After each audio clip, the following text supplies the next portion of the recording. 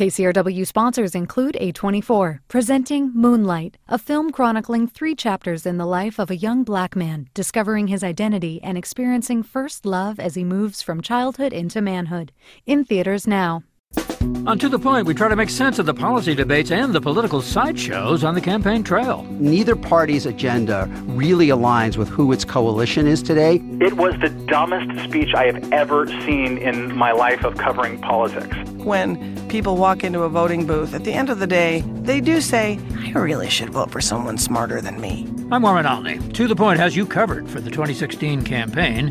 Find the To The Point podcast on KCRW's iTunes page. From KCRW Santa Monica and KCRW.com, it's The Treatment.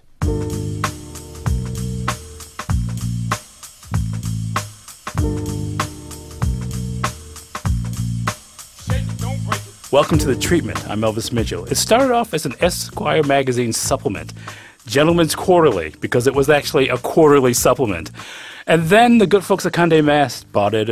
When did Condé Nast buy it, Jim? 1982. And it went from being a part of Esquire to a magazine that has actually, I think, gone a long way to sort of define style versus fashion, which is a crucial difference, especially for men. My guest is its editor-in-chief, Jim Nelson, who's been in this position since 2003. That's right. But when I first met you, you told me you'd had a different life before GQ.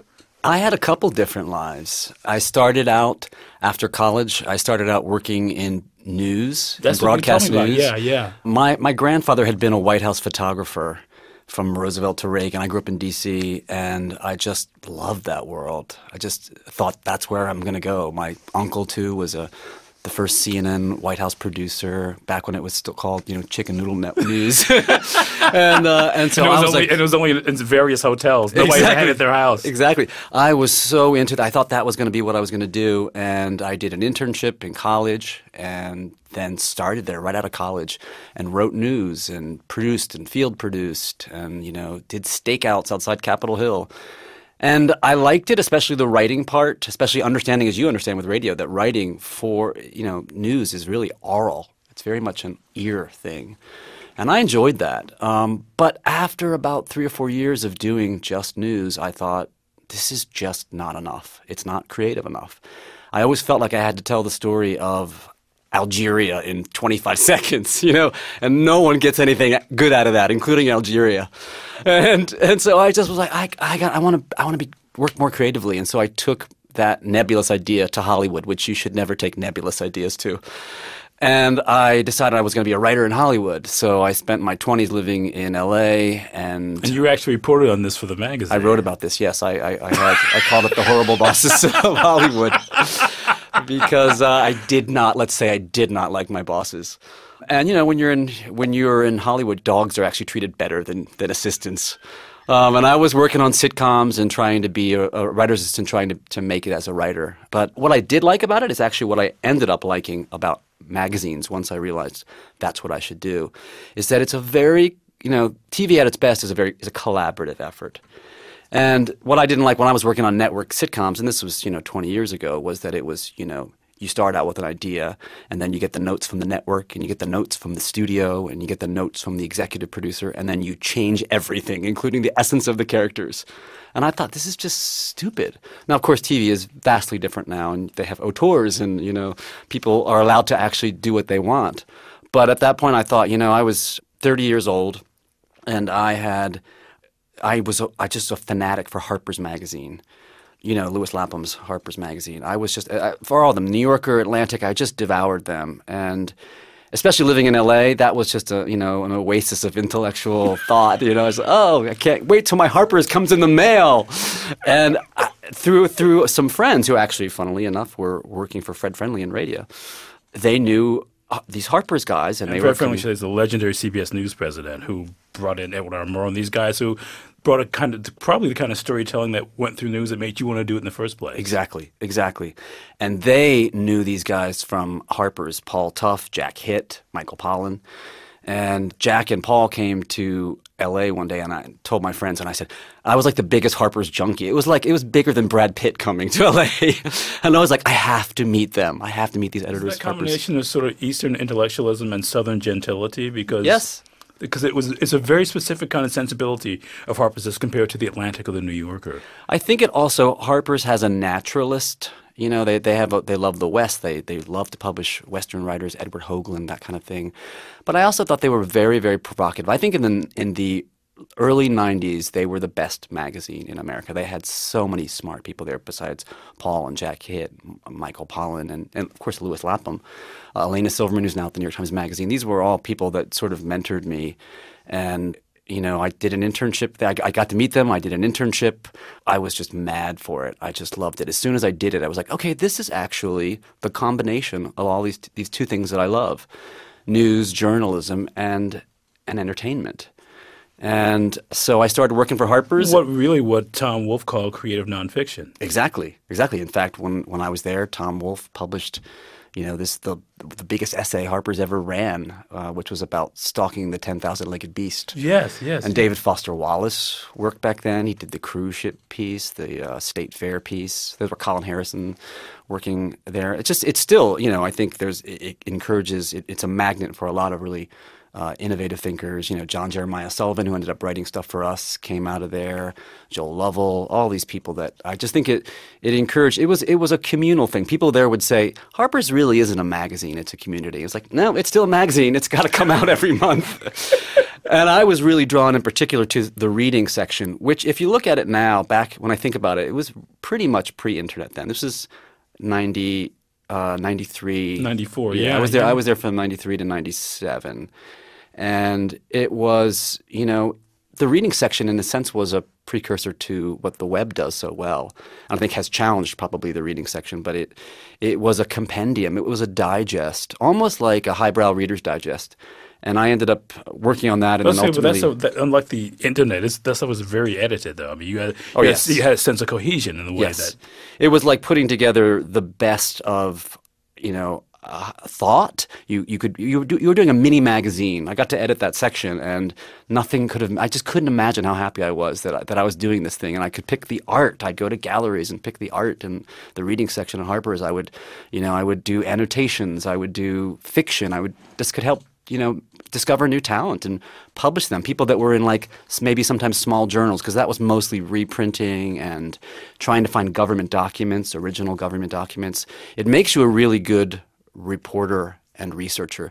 One of the things that people don't realize, and it's why so many people come out of that internship, is that Harper's makes you, they just basically give you the Harper's Index when you're on your first day at the internship, and they say, you have to prove the existence of God, you know, through primary sourcing. And with the statistical data to sort of show where this comes from. Yeah, they just say the percentage of rank is this, you know, the GDP of African countries versus McDonald's is what, and then you have to do that. You have to prove it. You have to get ultimate sources, and they also it's such a collective, you know, hive of great thinking that goes into one page. It was amazing. Cheris Khan was the editor of that, and I was so inspired by the rigor that went into that. You know, they pretty much never had to change anything, correct anything, because it was just so rigorous. So you learn really quickly how to become a great reporter. You just have to get on the phone. Don't be afraid to get on the phone and call people. And you'll find that people are actually surprised that reporters or little young urchin interns like myself are actually calling to check and find the information on primary sourcing. And then you grow from there, and you do, you know, you get to, I started being able to publish fiction there and publish nonfiction. And then my mentor there, Elena Silverman, went to GQ. And at first, I didn't really read GQ. When I remember being a kid and seeing Cary Grant on the cover of GQ. I don't know if you remember this. This would have been in the 80s. He was 85 years old. Sure, he's smiling with the lines of the suit matching the hair. It is the coolest cover. It's still just about the coolest cover. And the of silver GQ tie. I mean, yes. Yes, and I remember that registered. You don't want to quiz me. I know. I don't want to go head to toe with you. But it was that one. It was also the Richard Gere cover. Do you remember that one? I do remember that one that sort of imitate the American Gigolo poster.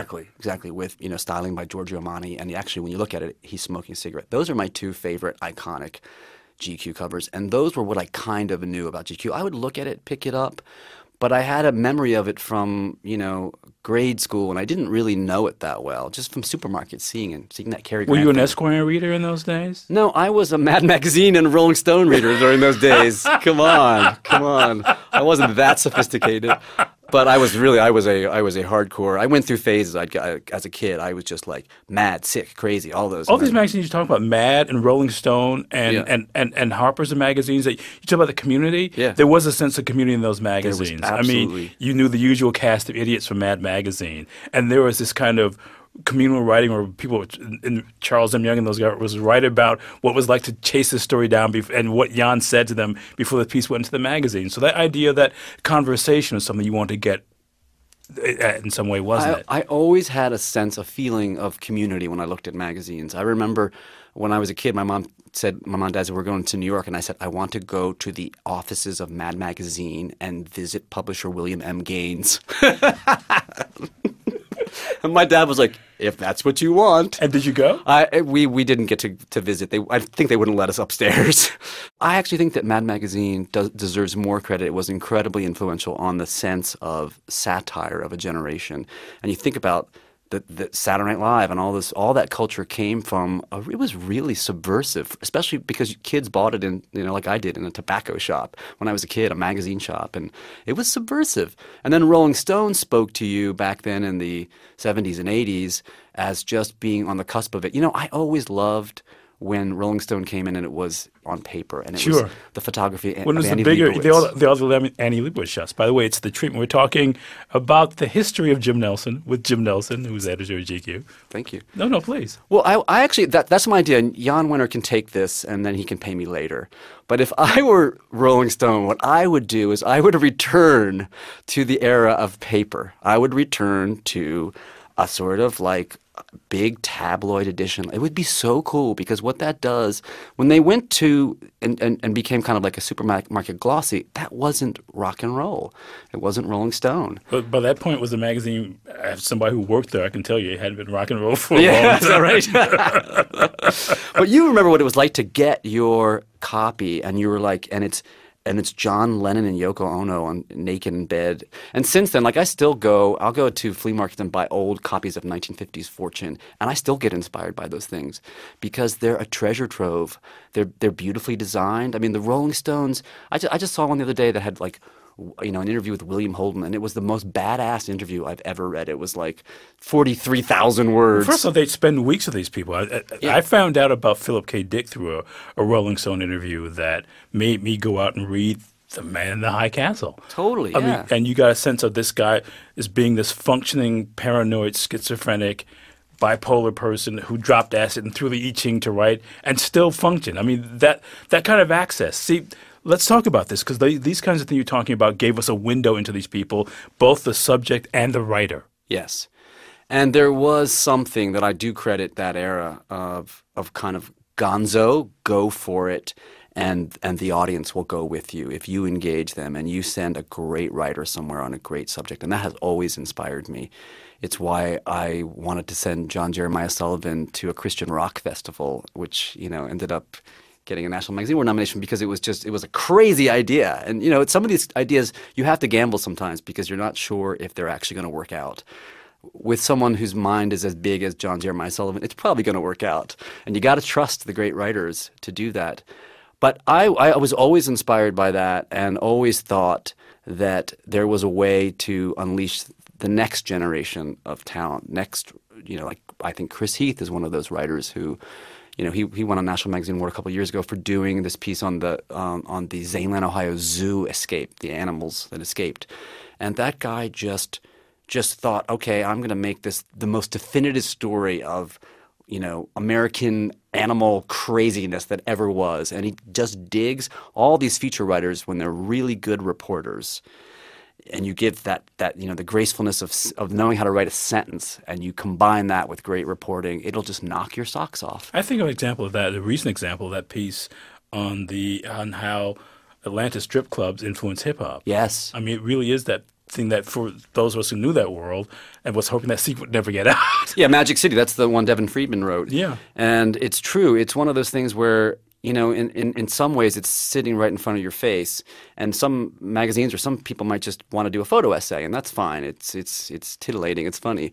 But what Devin did was try to explain that is actually so influential on the music industry because DJs come to this Atlanta strip club and they get to play their records, and actually the strippers have an inordinate amount of power in which music they want to play and dance to, and these guys all come out and try their stuff out there, and Atlanta is the sort of capital of hip-hop.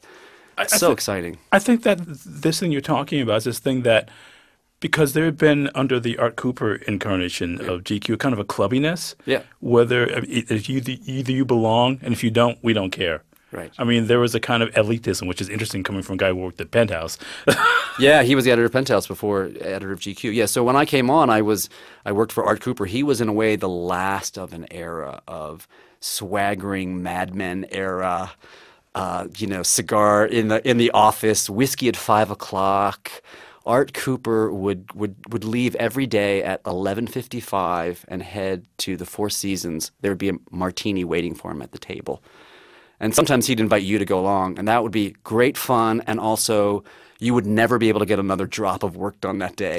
and he would do 2 martinis, 3 martinis. You'd have wine, because he got there at 5. He got there at 5:30 and and did all his work before 11:55, and then it was just drinking. Then he'd come back to the office and he'd make all the phone calls to publicists that he was too afraid to make when he was sober.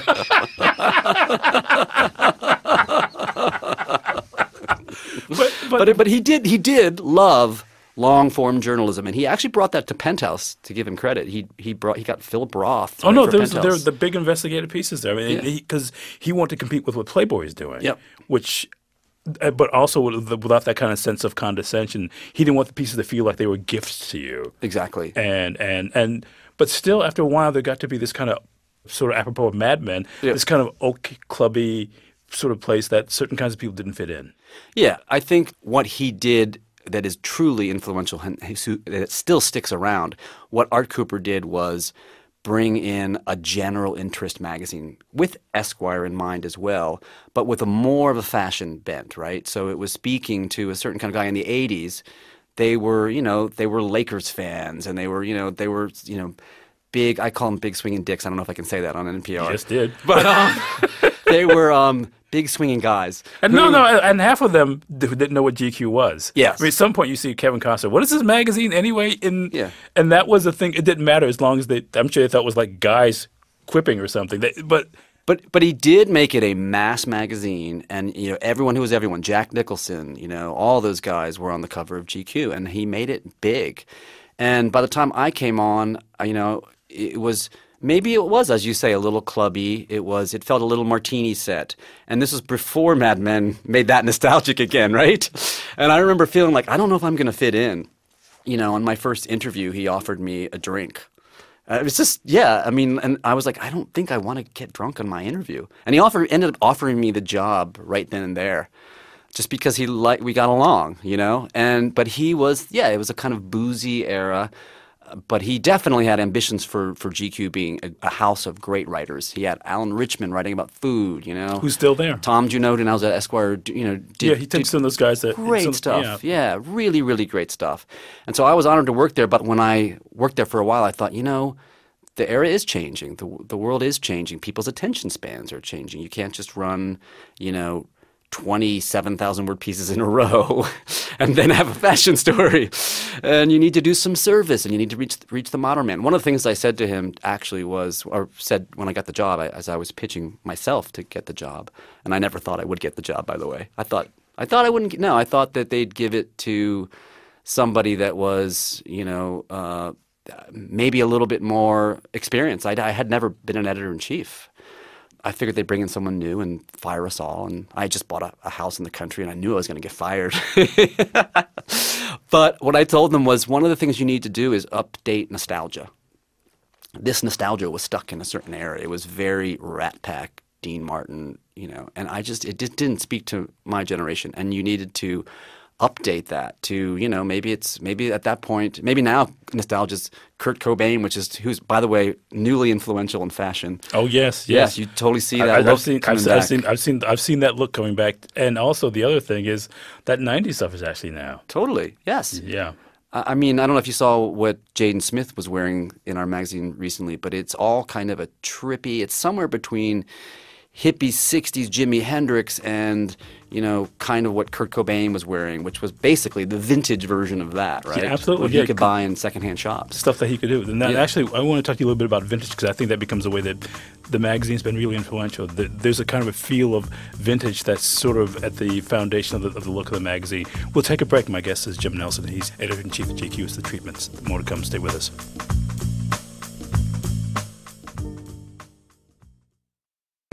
Listen to KCRW's 24-hour all-news channel. Stream BBC World Service, NPR, and KCRW programs. Continuous coverage on our mobile app or online at kcrw.com. Welcome back. It's The Treatment. I'm talking to Jim Nelson, who's going on 15 years at GQ now. Going on 13 years. No, I can't. That's not Don't lucky. age me. That's not. It's within reach. All right. I'm sorry. I'm just trying to show off my casual wear here. That's awesome. Much appreciated. But I think, though, one of the things that the magazine has done, just in terms of a sensibility, and you were talking about that, is that idea that not forcing nostalgia, but something that you find. And there was a kind of a seriousness of intent in that previous version of GQ, but it basically coalesced a vision that hadn't existed really in GQ before in terms of editorial terms. I mean, there was certainly a style point of view, but before art, there wasn't an editorial point of view in the magazine. And what you choose to do with it is basically sort of make it more inviting rather than forcing it down, making it less tough, I think. But also that sense of yearning, I think, is in so much of the magazine.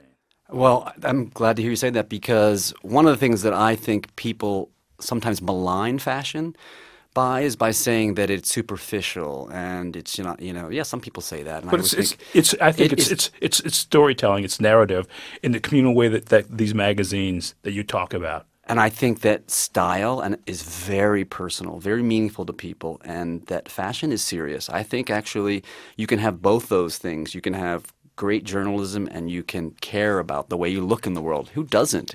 I think Europeans have a little less hang-ups than Americans do about that. For me, the sense of vintage, you're talking about vintage. Guys like you and I, we tend to buy something and just wear the hell out of it and love the story of it, where it came from, where we bought it from. And the way we incorporate it into our wardrobe is actually meaningful. Maybe we actually discard some stuff along the way and embrace something new. We're always kind of evolving and changing. And I think that's really meaningful to people. And the way I said was, when I came on, was let's just make GQ more of a guidebook for those guys, an inspiration book, a manual. I call it the front section manual. Try to demystify it. I think that men and women do read magazines differently. I think women are actually more promiscuous with their magazines. They read their magazines. They read a ton of magazines, and this is a great thing. I think it's great. In some ways, I wish men were a little bit more like this. But they read a ton of magazines, and they get inspired loosely by everything they see. And I think men are a little more literal and a little more loyal in their readership. They read things. They're looking for a club to belong to. Yes. And I also think the real difference is finally men, to some extent, want to be told what to wear. Yes. They do. They want at least they want to know. I always say GQ teaches you what the rules are, and then the confidence to know how to break them. And I think that is actually I'm glad I heard you say that, because there's so much about this that people are intimidated by, yep. and they're slavish to. Whenever I hear somebody say, "I wear nothing but," I think, what's wrong with you? Why would you do that to yourself? Yeah, then you're just wearing costumery. And the people who have true style, they'll blend in some vintage shirt that they've had for 15 years with a brand new Saint Laurent leather jacket and feel like $1 million because it feels like them. Talking about anybody we know? My guest is Jim Nelson, who's basically wearing the outfit he just described. He's the editor-in-chief of GQ. But I think that idea of style appends to everything. Mm-hmm. And it's you talking about. I mean, for me, I can't think of anybody who is bigger influence on me than Derrida, who was some could call him vain. I call him a very stylish man who took a lot of care in the way he put himself together and the way he also assembled ideas. And I think that's what you want the magazine to be. That same kind of care applies to every area of your life. I want it to be lifestyle. I want it to be aspirational, but I also want it to be, attainable, because I think sometimes some magazines make it look like it's just, you've seen that sometimes where fashion can seem like it's just above you, unreachable. And what I always thought was there was a way to bridge that gap and to make it seem like, to demystify some of it. Because I do think men are different, and men do read magazines. They want a kind of manual on how to dress. And they don't actually always want 50 denim shirts to choose from. They want to know the one coolest shirt to wear. And sometimes what we do is, tell people to diversify, 50 ways to wear one suit differently. And that somehow breaks through the reader's mind, because they realize they don't have to go out and they don't have to chase every single trend. They can actually, what we are here to do is to help them figure out what their own sense of style can be, and to liberate them from too rigid thinking, and to give them, some aspiration. Well, it comes out of a party I was famously not invited to recently, the Man of the Year issue. I'm never going to live that one down. You? Anyway, what you've done with the Man of the Year now is that it's several different covers, so you get a chance to see how this. But that's also something that you do throughout the year as well. Yes, on several occasions where it's a different guy with a different kind of style, or a different representation of style on the cover. So people, I think you've done this in a really interesting, subtle way to say that style is not monolithic. Yep. Well, the split cover thing began as we started doing something called the Style Bible. And at first I was worried that I was going to get struck dead by God when I called it the Style Bible. But well, I guess we know where you're from. Yeah, Catholic. I never leaves you. But when we did the Style Bible, we were like, this was Fred Woodward, our design director, who is also, speaking of legends, I get to work with some of the greatest legends. Jim Moore, creative director, who I know was on here, and Fred Woodward, our design director, who had been in the 70s and 80s, or in the 80s of the classic era of Rolling Stone into the 90s. And I just so respect his energy and visual. Both these guys, Jim Moore and Fred Woodward, they never stop being inspired by new artists, new designers, new photographers. It's so inspiring. And, but also they give them a context to it, so we know from whence they come. Yes, exactly. And I remember Fred told me that when he was at Rolling Stone, he did Crosby, Stills, and Nash, or maybe it was Crosby, Stills, Nash and Young, and it was just pictures, and you had to turn the page and see Crosby, Stills, Nash. You keep moving along, and I was like, that is so badass. That's so bold. I love that kind of a thing. And I remember being on the receiving end of that and being inspired by it. I think that's so great. But Fred was the one who said, if you want to do the Style Bible and you kind of want to break out, the reason why I wanted to do it, I should begin by saying, is that we're in a new era where stars and celebrities aren't minted as easily as they used to be. It's not like there's a Jack Nicholson on the cover every month. And Hollywood is pretty much creating robots and animated characters and a lot of, team players and not great superstars. And so there aren't as many. And curiously, TV and the digital age has affected that as well. There's just, everything's been democratized in some ways. But that means there's not as many superstars being minted all the time. So we were thinking about it, and we're thinking about how, in a weird way, style itself has been on a huge trajectory. It's become the major player. It's what all these actors, they want to go on the red carpet at Men of the Year, and they want to they want to be on Instagram, and they have to hire stylists because style's bigger than they are.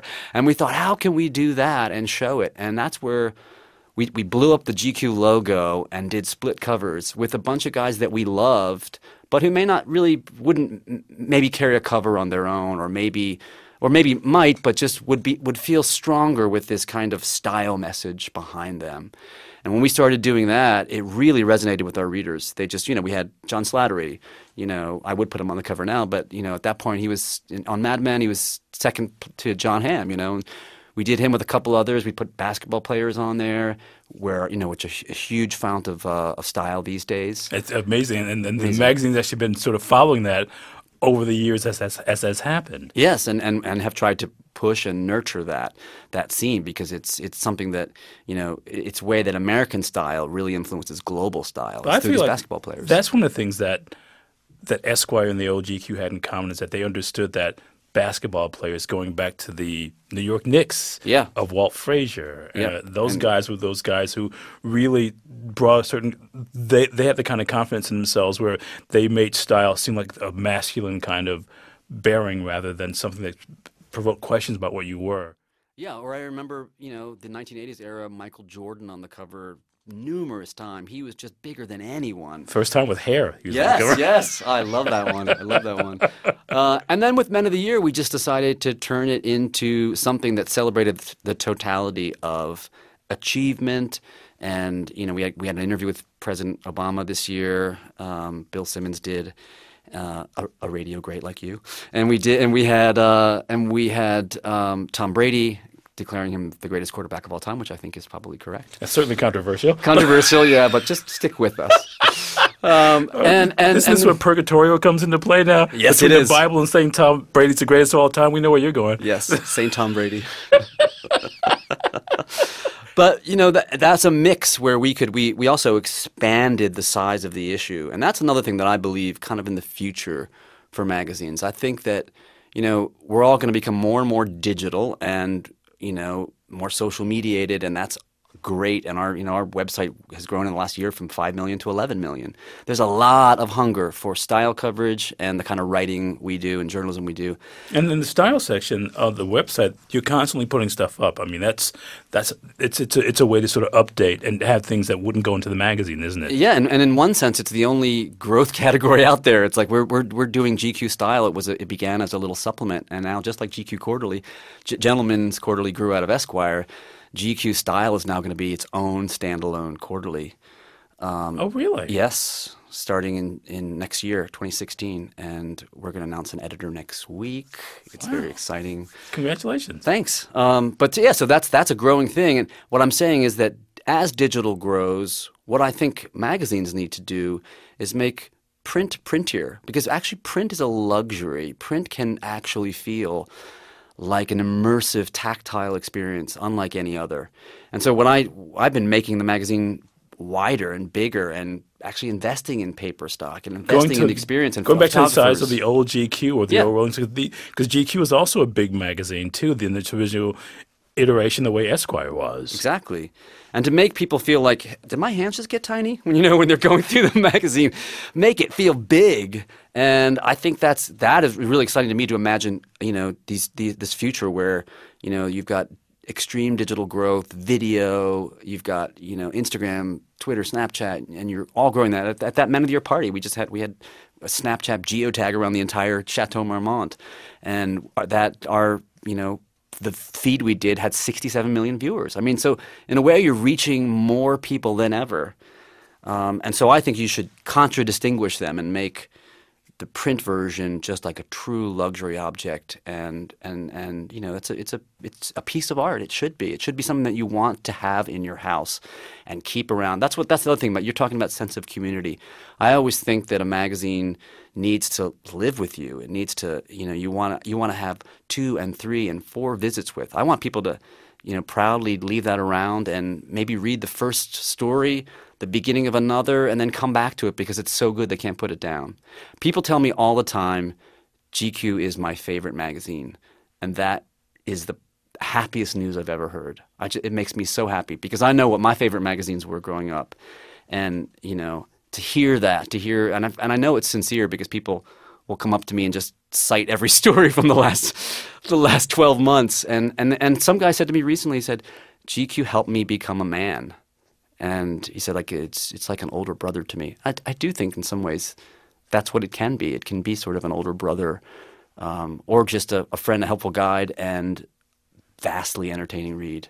No, I mean, I think so much of what the magazine is what you get in a sense of the community is information being passed around. I mean, so it's not this precious thing, but rather something that's offered informally. So it becomes an approachable thing to make a part of your life. And this thing you're talking about, too, is something that we see so often in European magazines, that sense of size, that sense of scale, as a matter of fact, because there's an understanding. If you're on the train, you can either have something you fold up and you forget about, or this thing that's been designed, and forgive me for using the current word, curated. Yeah. So it's this So it all feels like it's part of a piece. And this month's issue relates to last month's issue. So it's also part of a continuum. The challenge is a lot of those European magazines have 12 readers. Exactly. And so you need to realize that this is a mass magazine, and you got to do both. You gotta reach, because and American readers are different than European readers. It's interesting too. I think American readers, they really the male readers in particular, I feel like you really got to hit them at their attention span. You really gotta nail them. I spend a lot of time when I work on stories on getting the lead right, making sure that it reaches into your brain and pulls you into the story immediately. When we do fashion stories, I make sure that there's a theme. You asked me about the difference between the old GQ and new GQ, and I think when I would look at fashion stories in old GQ, and I think even in most fashion magazines, in European fashion magazines, you just see a lot of, gamins, in the field in high grass, looking off into the distance, wearing skirts. And I'm like, I can't do that. I got to reach a mass of American, and I got to do it with a sense of style and sophistication, and I got to lead them in a way that makes them want to be a part of that world. And so there is a little act of translation and clarity and beautiful photography. That photography is so important. And so what I'm saying is we would do the same thing that we do with journalism is if you want to use the word curate, but let's be sure that we are messaging the close, because guys are going to look at this page and they might give you 1.2 seconds if you don't grab them. And you gotta hit them with a great photograph, with a great star subject, and clarity of style, and what the trend is, or what the look is. And sometimes it's more about the personality. Like, today I got super excited because we're shooting the rapper Young Thug in Atlanta. That'll be another one of those unicorns. It's like this guy's Is it set? Well, no, he may not show up. Okay. Really? Is that you think you're doing? I'm saying this now because I know this is airing. Okay. Will Lil Wayne be sitting on his shoulder? Yes. Well, Lil Wayne was one of those guys for a long time. He kept our writer. Our writer stood outside his bus for just about 24 hours. And just the patience of writers. They really are the patience of writers. I really do. That's why I love writers so much, is that they really are passionate people, like, or the photographer that has to deal with, sometimes diva tendencies, or publicists and agents that aren't maybe all working on the same page. And we go in there and we do a shoot. We also got to make sure it looks like GQ, right? Jim Moore comes in there. He's got a groomer. He's got, the racks of clothes. You can try on a few things, but Jim's got his idea of what is going to make you look best. And you know what? It is. I was talking to Bradley Cooper at the Men of the Year party. Yeah, I saw you. But I said that cover of Bradley Cooper, which was 2 years ago, January, was my favorite of the last few years. That and Idris Elba. Because it's exactly what I was telling you about the Cary Grant cover or the Richard Gere cover. Iconic. You have a great in both those cases. We actually have the thing that they have in common with those guys is that they've both been around for a while. Yes. I mean, Jack Nicholson had been around for a while. Certainly Cary Grant had been around for a while. I mean, I think what GQ really wants to get at is not have that sense of evanescence where you feel this thing is disappearing as you're picking up the magazine, so it's irrelevant. It doesn't matter what the clothes are if you feel you're looking at somebody who doesn't really matter anymore. I think what you seem to want at GQ, and this even appends to the sport figures or music figures, are people who've earned their place into the magazine. Yes. It isn't just ephemeral. I always love that idea that a GQ will stay on your bookshelf and it will age gracefully, and you can pick it up. And I actually do. I test it all the time. I'll go back and look at an old GQ and I'll think, man, we nailed that. That still looks like it belongs on the shelf. And that's when you hit it right. Like that Bradley Cooper cover was. I told him, I said, I think it's the most iconic shot that we've done in the last couple of years. And Idris is the other one where it's just like you have somebody who's just on the cusp, who, as you say, has earned it, and you add that GQ Jim Moore style, and you've got just a picture for all time, I think. And I think about that. I think when I first started, I remember I had to create a first cover that was going to have a bang or at least make a declaration. And I thought this has to be new GQ, not old GQ. And I picked Johnny Knoxville. Now, this was 2003. And when I decided to do that, people were just, he's not GQ. And I was like, I know he's the new GQ. A guy like him can be the new GQ because he was young, handsome, actually kind of underappreciated for his sense of style and look. And I still look at that picture, that cover of 2003, and I think that still holds up. That was a declaration of a new, it was skinny tie, loose, kind of in the air. Johnny's hair looked like $1 million, and he was a cool guy that I wanted to be. That's what there was an aspirational road path there. Yeah, I mean these guys who, again, and he'd been around for a while at that point. He wasn't newly arrived. Yeah, and I feel like that's one of the things that is kind of key to what this GQ is, that finally gives it a kind of a link to the GQ of the past, the GQ that you liked when you saw it. That sense of, we're going to be here for a while. We're all going to be here for a while. So we have to follow these people on the roads to see where they get to, but also that they haven't arrived at their final points yet. That is always the debate that we have. What's that? Is their moment right? Have they arrived? Have they earned it?